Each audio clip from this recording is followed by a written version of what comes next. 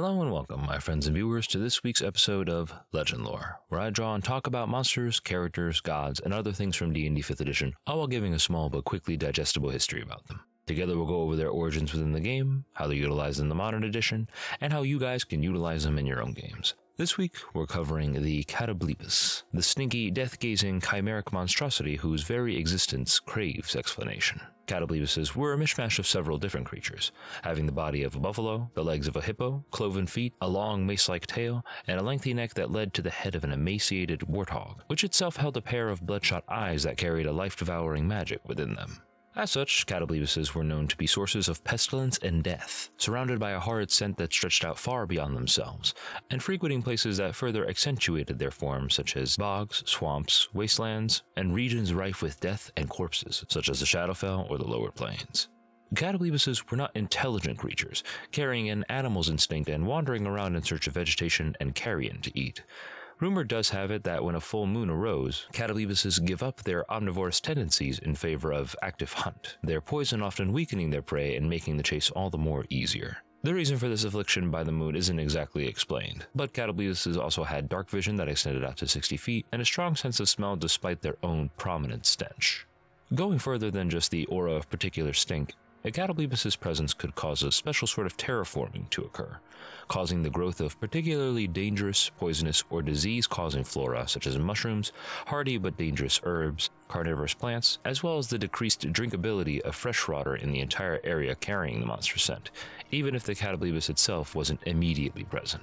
Furthermore, Catoblepases often kept out of sight by remaining submerged in the muck or waters of their boggy habitats, and treasures such as gold, items, and gear could often be scattered throughout their lairs, not because they hoarded or collected them, but because adventurers who encountered these creatures often quickly succumbed to the gases or latent dangers of the landscape, their bodies swiftly decaying due to the Catoblepas' presence, leaving only items of metal, bone, stone, or glass to remain.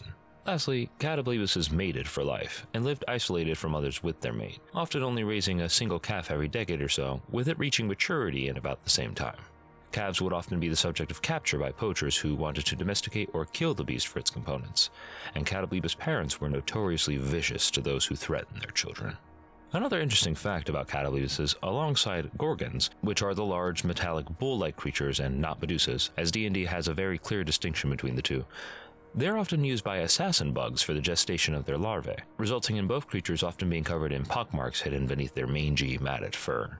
Catoblepases were also capable of being milked, which often was gathered either by brave souls wearing masks to filter out the stench, or blind monks immune to their death ray.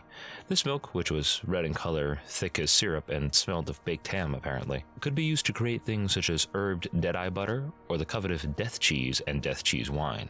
Yet still, even the base meat and milk of the Catoblepas were apparently both highly nutritious and delicious despite the creature's horrid nature and environment. It could be possible that the constant smell sort of ripens or further ages the meat in some way, I'm not entirely sure. But Catoblepas horns were valued at about 30 gold apiece, while other parts of the monster were often coveted by wizards as spell components, namely its death ray wielding eyes, their hearts, and their brains.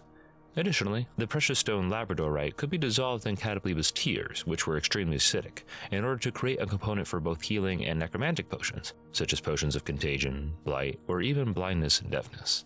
With this in mind, it is believed that there are a small variety of Catoblepas subtypes, or at least the implication that Catoblepases can cross over into other planes, such as the Shadowfell and the Ethereal plane due to sightings of them in both realms.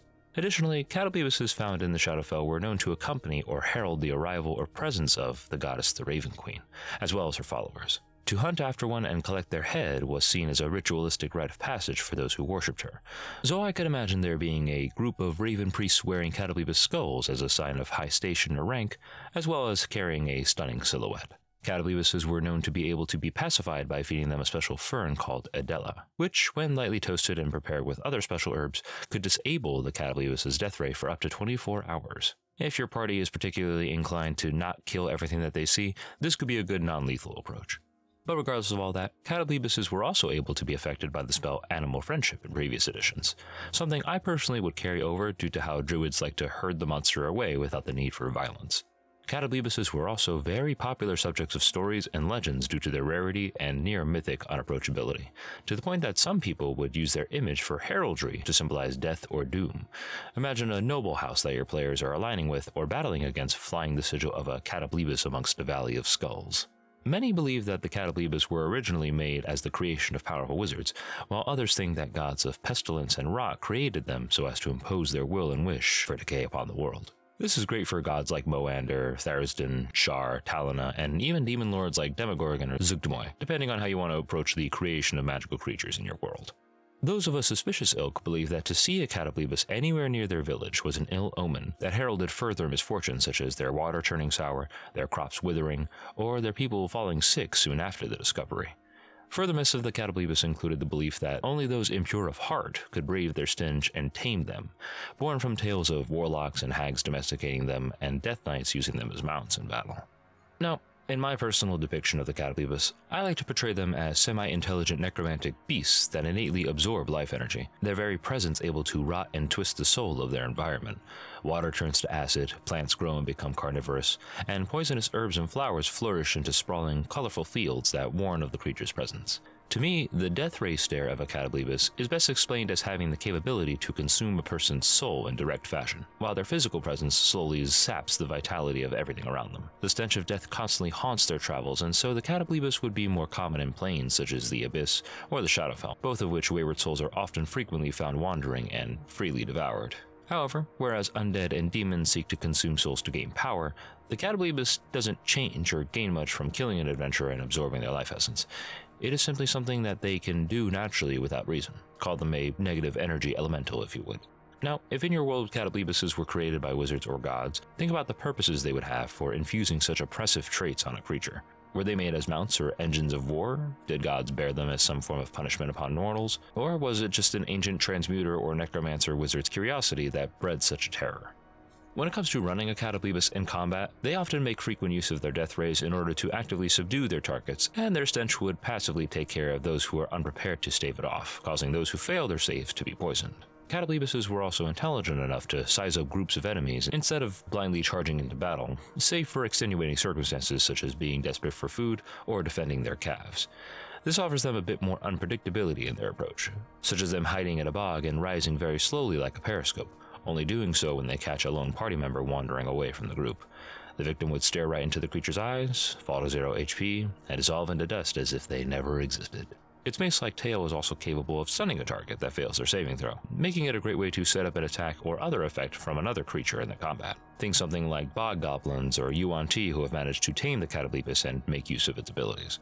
While the Catoblepas' stat block in Mordekainen's Monsters of the Multiverse is serviceable, several personal additions I like to give it include a gore attack, so as to make use of its massive tusks and long neck, removing the immunity to its gases for 24 hours upon a successful save, as that literally makes no sense at all, and making its death gaze more similar to that of the Bodak, making it more an automatic mass wave ability instead of something that requires an action to use. These two things will make the creature even more dangerous than its CR5 recommendation, so do be a little careful. And you could certainly add other abilities to your Catoblepases should they originate from the Shadowfell or the Ethereal plane. Perhaps it can jaunt from the material to the ethereal like a face spider, or maybe the Catoblepas can even make use of shadow magic to turn itself invisible, the party now unsure of the source of its gaze and possibly dropping like flies. Hell, you could even give the creature more Bodak abilities, especially if it originates from the Shadowfell, causing those killed by its death gaze to instead reanimate as ravenous, uncontrolled zombies. Lastly, if you have a party of a higher level, be sure to include some other creatures who can bounce off the Catoblepas' other abilities, namely those that are immune to poison damage and the poison condition, such as undead or elementals. My best recommendation would be creatures like poison weirds, swampy water elementals, shadows, and yuan-ti. But definitely scour the monster manual for what you think works for you, and let me know what kind of monsters you guys find that synergize with the Catoblepas really well in the comments. In terms of quests or roleplay involving the Catoblepas, being sent to hunt down and slay the creature due to its poisoning of the crop's water supply is always a classic hook for an adventure. But if you want something a little bit more interesting, here's a couple of suggestions I have for you guys to steal for your tables. The players may encounter the Catoblepas not just as its own solo creature, but as a mount for a dastardly villain who is able to make use of its effects without succumbing to them. This can include a powerful undead such as a Deathlock or a Death Knight, a barbed devil or other fiend who's wrangled one of these creatures and uses it to suck out and collect souls from the unfortunate, or even a Circle of Spores druid whose subclass offers them a bit of immunity to the beast's stench. If you want to go further, you could have a bog hag or a dryad who serves as the guardian of the swamp have a Catoblepas companion, or perhaps a rot or venom troll keeps one as a guard dog pet for their lair. Furthermore, Catoblepas skulls can serve as markers for high-ranking clergy under the Raven Queen. As such, perhaps the party meets a cleric of the Raven Queen who is on a journey to earn their stripes and rise higher within the ranks, recruiting their aid in slaying a Catoblepas so as to don its skull. If your party includes a cleric of the Raven Queen, makes it all the easier. Beyond all that, I do also enjoy tapping into the Catoblepas' potential as a mythological creature within D&D, one that is feared and revered by most of the denizens of the world. A house with a Catoblepas on its banner can denote strong warriors, intimidating political influence, or even a mastery of poisons and necromancy that your players could make use of should they do some favors for the family. In terms of magical items that could be made from the components of a Catoblepas, the following potions could be easily distilled from its blood or other bodily fluids by alchemists or wizards. The preapt of proof against poison could be enchanted after being constructed from the creature's bones, solidified blood, or calcified heart. And a weapon of certain death could definitely be made with the enchantment of the eyes or teeth of the creature being infused into the magical armament. Lastly, the armors at the bottom of the list could be crafted from the creature's hide to provide additional protection. I'm always vexed by the lack of crafting within 5th edition system, but I do suppose that's what you guys have me for. And lastly, for our magic item for this video, we have Death Cheese Wine, an incredibly difficult alcohol to produce, but with a hilariously strong punch that makes it worth all the effort. A bottle of Death Cheese Wine has enough to make 4 glasses, and upon drinking it, the drinker must make a DC 16 Constitution saving throw or be poisoned for 1 hour. If they succeed the saving throw, however, they instead gain resistance against poison and necrotic damage, become immune to the poison condition, and increase their Constitution by 2 points. All these effects last for 1 hour, and at the end of that time, the creature then becomes poisoned for an additional 10 minutes. I believe this is the first potion I've ever made from a monster for these videos, but I've included the item stat block linked in the description, and with that, that's the Catoblepas, everybody. Thank all of you guys for watching, and if you guys enjoyed the video, please like, share, comment, and subscribe, and please do press the little bell icon to be notified of future videos. If you guys want a chance to vote on the subject of future videos, you can also find a link to that in the description as well. And also let me know how you guys have encountered Catoblepases in your games, and also what you guys would like to see in upcoming videos. But until then, I'll see you guys next time.